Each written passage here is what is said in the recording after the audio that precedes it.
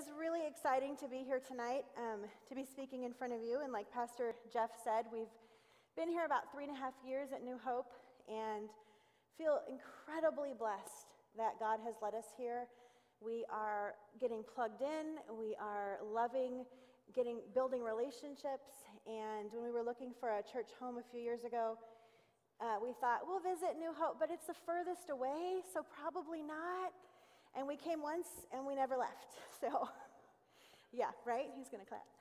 But I do want to say hello to Pastor Weaver, because he told me when I talked to him on Thursday before he left for Israel that I should say hi to him. Hello. He's probably watching from Israel, and Pastor, we hope that you don't miss the bus for anything and end up wandering in the wilderness. We want you to come home. So we're glad that you get to go on that experience. It's fun to be able to be up here tonight, and it's a little daunting to be speaking about healthy families. Tonight I'm going to be talking about what hinders and what helps us in healthy communication, especially when you're doing that in front of your family, because they're going to know if I'm practicing what I'm preaching, right? Exactly. But in addition to what Pastor Jeff said, I tell people when I have new clients come into my office, I tell them I'm in my third career. I was a children's pastor for about 10 years at 2 different churches, and then I was home with my kids for about 10 years. That was the absolute most rewarding and hardest job in the entire world. And now I'm working as a Christian therapist, and that's going to be for way beyond 10 years. So absolutely thrilled to be where I am, and just amazing to see how God has just orchestrated our steps, every step along the way. So when we think about communication, we think about all the different things that we do. Some of it is those tuck-in conversations that you have with your kids at night. Some of it is the little notes you put in their school boxes. Maybe it's texting back and forth with older children. Maybe it's a family game night. But a million different ways the heartbeat of the family is expressed in our communication with each other. It is the way we speak to each other back and forth. And Scripture has a lot to say about communication, doesn't it? I mean, we can probably, if we think about words and talking, we can think of lots of scriptures about communication. One of the first ones that we're going to look at is James 1:19. It says, "Dear brothers and sisters, take note of this. Everyone should be," who knows it? Quick, oh, it's up there too. "Quick to listen, slow to speak, and slow to become angry." So what does this say? Communication is more about listening and understanding than it is about talking. Now, if you're a talker like me, I don't like that because I have to listen and I want to talk. But communication is not about talking. It is about listening and understanding. The heartbeat of God is also expressed in his communication with us through his word.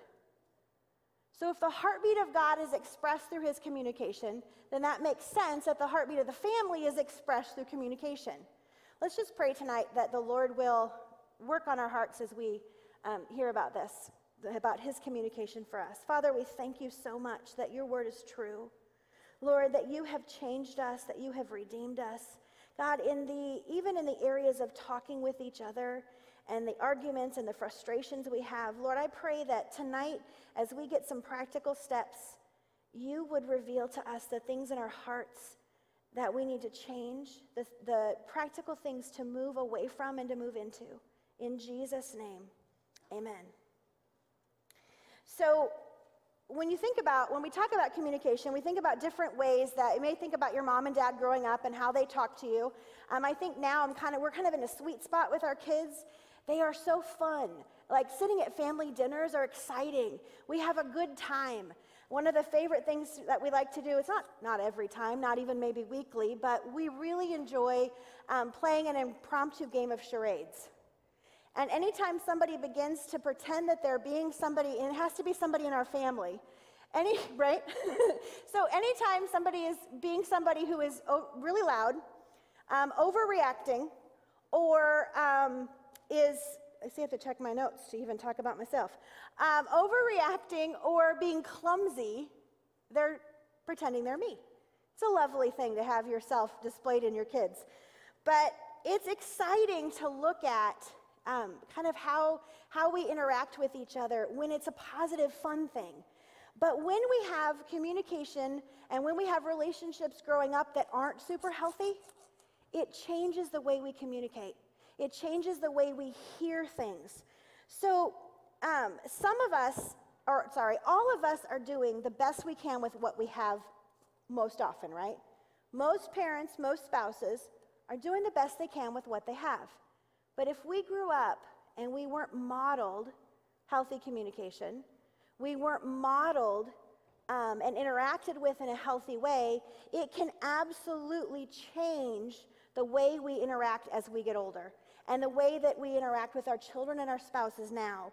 These patterns are literally imprinted in our brains, and they're the fabric of our relationships. They change how we interact with each other. We are hardwired for connection with each other, but connection is scary when it's not healthy. So think about this. Let's say we have Mark, and he's married to Nikki. And Mark is asked by Nikki, and I will say that all of these examples are fake unless I say that they're specifically real. Let's say Mark grew up in a home that his father was verbally abusive. And Mark's father would put him down, make fun of him, tell him he was good for nothing, he couldn't do anything. When he tried to help him, Mark's father would make fun of him. And all Nikki says to him is, "Mark, why don't you take out the trash?" Instead of a healthy response, as simple as, "Oh, I forgot. It was too cold." Or, "I was eating another piece of pie." Mark doesn't do that. He looks at Nikki and he says, he looks at her and he doesn't even talk. He doesn't even say anything. He looks at her and he goes, and walks out of the room. Because in his internal dialogue, what is he hearing? He's not hearing, "Why didn't you take out the trash?" He's hearing, "You can't do anything right and you're a failure." Now, she's not saying that. So let's suppose that Nikki grew up in a home where her parents weren't present, and they didn't interact with her very much, and they ignored her. So when Mark walks out of the room, what is she feeling? See how that works? So it's important for us to learn what our parents have taught us, what we've learned from communication, and what that internal dialogue is. Because my past hinders healthy communication. Where I've come from, what I've been taught, hinders healthy communication. But here's the important thing to remember, that Jesus transforms, absolutely transforms my present into healthy communication. So we can learn where we came from to learn where we're going, which is a pretty powerful thing. This is how that works. If you have a past, well, we all have pasts, that's tough, right? And you have this dysfunction in your home, and you bring it into your home, and we come into the church and we get saved, or we've grown up in the church and we still have dysfunction, and then we say, "But everything should be okay because I'm a new creation in Christ." But we still have patterns that we have to investigate and learn. Ephesians 4:20-24 says, "That, however, is not the way of life you learned when you heard about Christ and were taught in him in accordance with the truth that is in Jesus. You were taught with regard to your former way of life to put off your old self, which is being corrupted by its deceitful desires, to be made new in the attitude of your minds, and to put on the new self, created to be like God in true righteousness and holiness." So we don't only do this in our sinful nature, we do this in our patterns and in the way we communicate and in the way that we function in our homes. So it's interesting that Scripture completely lines up with what we know in the therapy and psychology world. It's pretty fascinating. Neurologists can actually see in the brain new pathways being formed when you learn to think about things differently. Isn't that pretty incredible?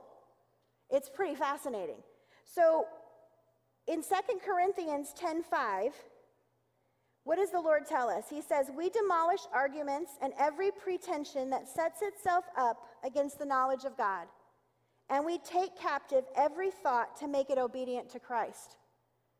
So if I can look back and recognize the patterns of what I'm thinking about myself, and I can learn to be created as a new person in Christ, I can take those thoughts captive. And the second thing I can do from Romans 12:2, do not conform to the pattern of this world, but be transformed by the renewing of your mind. Then you will be able to test and approve what God's will is, his good, perfect, and pleasing will. Now, we're not able to pick our families, are we? No. Somebody said that really loud. We are not able to pick our families. We are born into them. But we are able to choose Christ. And we are given lots of wonderful, great things from our families. Some of us are given absolutely powerful lineages in Christ. We are given incredible stories of people who sacrificed for each other, who loved each other, and who raised, some of us are sitting here that we have generations back that prayed us through. And we are grateful for those things. And we all have positive and we all have negative. But the important thing is to look at and go, so who has that made me now? How has my past that's been transformed by Christ, how has that made me who I am today?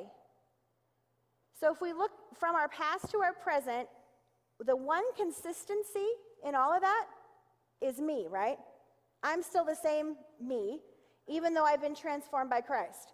So my personality helps or hinders my healthy communication. If I understand kind of what those internal dialogues are that I grew up with, and some of them, like I said, are positive, and some of them are negative, then I can look at how my personality helps or hinders that healthy communication. So we're going to look at two ways that personality functions in communication. The first one is to understand what our cycle is. And what I mean by that is the cycle that we have of communication. And this can be involved with children as well, but typically we're looking at how in a spouse or a marriage relationship you interact, but you can apply these principles to your kids and kind of see where they are. John Gottman is a world-renowned marriage researcher, and he has a lot of really practical principles for how to recognize when you're being healthy or being destructive in a communication pattern. So here's what happens. We are either an introvert or an extrovert, right? Most typically. You can guess I'm an extrovert. So we're either somebody who tends to pursue in a communication or in an argument or in frustration. We either tend to pursue or we tend to withdraw.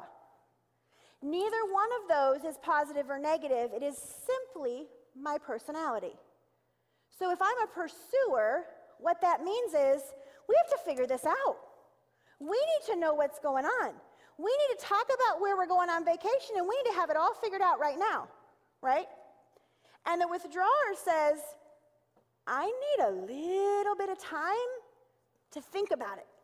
Give me just a breath. I just need to breathe. And the pursuer says, but we need to talk about it. We need to figure it out right now. And I already know 5 stops we're going to make on the drive there, and I already know exactly where we're going to stay. And as our voices get louder and more intense, I say our because that's me, then the withdrawer is doing what? Getting incredibly overwhelmed. Because God's wired us differently. He's wired us differently, and how many of us know opposites attract, right? How many of you are married to somebody just like you? No hands. Or even in a really good friendship relationship. Usually our friends are opposite as well. So understanding where I fit in this cycle is really important. So when a pursuer pursues, what they are wanting is a conversation, right? They're wanting to have communication. But what they're not understanding is a withdrawer needs like I said, time and space to think and process. So when the pursuer says, where are we going on vacation? Let's talk about it. And the withdrawer goes, you know, like I can't. And they move back. Then the pursuer begins to feel rejected and frustrated, and their anxiety often tends to go up because nobody's responding to me. I just want to have a conversation. I just want to talk about it, and all you're doing is staring at me. Some of you are grinning at each other. So then the withdrawer becomes an avoider. So the withdrawer isn't just withdrawing to go, okay, give me some space. They're over here avoiding, and they're like way over here going, la, la, la, la, la, la, la, la. And the pursuer isn't getting what they want, so they're like the bear at the mouth of a cave, and they're becoming an aggressor, and they're going, we need to talk about this right now, right? And when you get into that, some of you are really laughing at each other. When you get into that unhealthy cycle, you become an aggressor and an avoider. That's not healthy. That's incredibly unhealthy. We can be pursuers and we can be withdrawers and be healthy because that's how God created us, to balance each other.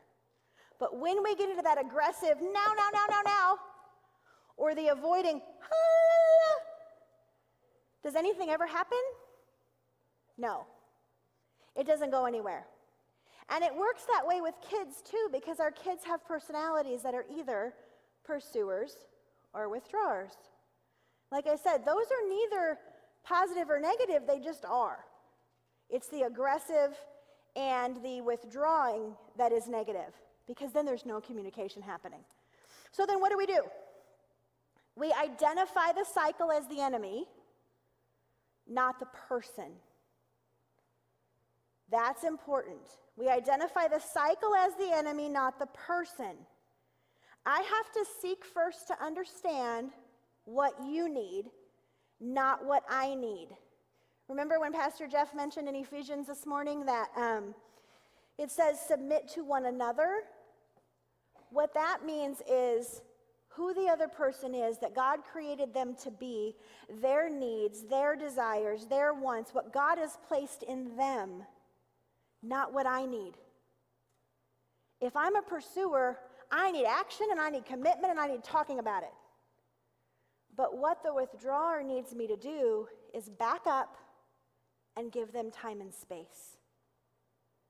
And if I do that, and then they understand what I need, hopefully we can come back together and have a healthy communication or a healthy discussion about it. So here's what happens. If you are being healthy in this process, the pursuer will say something like, can we have a conversation about where we're going to go this summer? And the withdrawer will say, instead of nothing, I haven't even thought about it. I need a couple days. Because what the pursuer needs is a verbal commitment, a verbal something, right? Those of you that are thinkers, is that right? When you're a thinker and the pursuer, that's what you need, right? You need a verbal commitment. And when you are the withdrawer and you need time to think, sometimes that's even hard.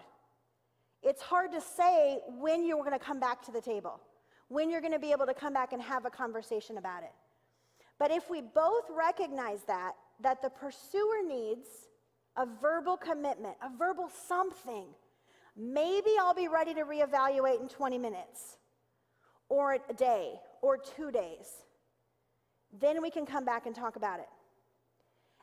That is going to help the pursuer go, okay, now you're still going to have to manage yourself, and you're going to have to back up, and you're going to have to zip your lips, which is hard to do.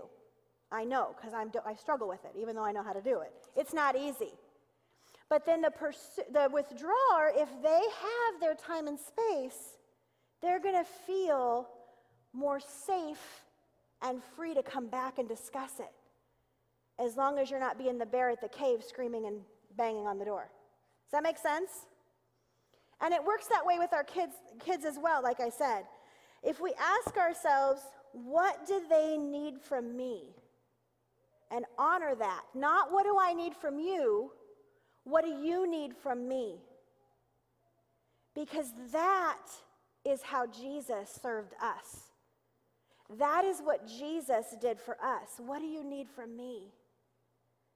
He was a servant leader. And if we can transform the way we think about communication, if we can transform the way that we think about getting our needs met and recognize that he meets my needs, not necessarily the person next to me, then we can go into the conversation recognizing that I'm here to love you. I'm a conduit for God's love for you. There's a really good book called, if you're interested in more of this, there's a really good book called The Sacred Marriage by Gary Thomas. And the kind of tagline for the book, he says, what if marriage was designed to make us holy, not happy? Right? They're not mutually exclusive. We can be holy and happy. But when we go into it, into any relationship, how is this going to make me happy? Then where am I focusing? On my needs, not on what the other person needs. So that was the first one. I'm going to try to wrap up the second one in just a couple minutes. But what is my cycle? Am I the pursuer? Am I the withdrawer? And what does the other person need from me? Because I do not want, if I'm a loving person, I do not want my spouse or my child to feel like they're getting anxious because I'm not even responding verbally. Or I don't want them to feel overwhelmed and threatened if I'm coming at them hard. Now, I fail at this, but the more we work on it, the better we will be. So asking, what does my spouse need from me or my child, and what does God want, how does God want to love them through me? So the second thing, real quick, is what is my motivation? What is my motivation? I have a really, so check my motivation. If we check our motivation, I have a really, really profound quote by someone who's just a really, really amazing person, really intellectual. And he says, check your heart all the time. Anybody know who that is? So John Crist, Christian comedian, if anybody follows him on Instagram, he posted the other day that he was getting on an airplane and he didn't have his seatbelt buckled. And the stewardess came over and told him, buckle your seatbelt, or reminded him he had to. And he said the guy behind him leaned forward and said, check your heart. That's kind of, isn't that awesome? So if you know him, that's really funny. If you don't, you need to look him up. He's pretty funny. So am I motivated out of love for others, or am I motivated out of my personality? If I am a personality, like I said, that's more the withdrawer, it's likely that I am going to be more of a peacemaker. I want everything to be peaceful. I'm going to be nice. But nice is not necessarily loving. Nice is people-pleasing and peacemaking at all costs. And if I'm more of a aggressive type person or a pursuing type personality, it may be that I'm motivated out of, well, the opposite of nice is just plain mean, sorry. But that's where I am, so, in my flesh. And being mean is manipulative and controlling at all costs. And that's where we fall in our flesh, in our personalities. But if we're motivated by love, according to 1 Corinthians 13, there's 16 things that love is and love is not. If I am motivated by love and how I communicate with you, then I'm not going to be nice or mean, I'm going to be loving. And loving sets boundaries. Loving is spirit-controlled. Mark 12:30-31, I'm going to end here. Mark 12:30 through 31 says, love the Lord your God with all your heart and with all your soul and with all your mind and with all your strength. The second is this, love your neighbor as yourself. There is no commandment greater than these. In the original Greek, this says, as you are being loved yourself. It's a verb tense we don't use very often. It is a continuous or present, I have to read this really carefully. It is a continuous or present progressive tense. So any of the English geeks out there like my mother, if she watches this, indicate a present and unfinished verb. Think about that. As you are being loved yourself indicates present and unfinished. So it's presently happening, I'm being loved myself, and it's continuous forever. Who am I being loved by? By God. If I'm loving others as I am being loved myself, and that's my motivation, then it's not going to be to control or change people, and it's not going to be to make sure their moods are okay. It's going to be loving. And when we can be centered in that, in our homes, we can ask ourselves, how can I communicate God's love? How can I learn to know what they need from me? And when we center it that way, then we are continually a conduit of His love in our communication with each other. Now, it's hard to do it all the time. But the first step is to recognize, where am I? Where am I weak? And asking the Holy Spirit to help us. Lord, show me, help me to be more Spirit-controlled and not nice, not mean, not aggressive, not avoiding, but loving. Let's pray. Father, we thank you so much that you are good. God, that you communicate your love to us in perfection. That every story, every example of your love for us, every word spoken in your word is truth and it is grace. And we pray that we would be able to tonight speak truth and grace into our homes, into our children, into our spouses. Just for the next 2 minutes right before we go, if you are here with your family, if you can just get together with them. If you're here by yourself, team up with a family or a friend. And if we can just pray for each other. What can I do better? How can I communicate more effectively with you? How can we have a loving, guided home that is centered on communicating His love to each other rather than what our needs are? So just take a few minutes. This is your dismissal. Like I said, just a couple minutes, and pray out loud for each other. If you are the leader of your home and you're here, pray over your family, pray over your children, pray over your spouse. Pray that the Holy Spirit would help us to be love-centered and grace-centered and not me-centered with each other.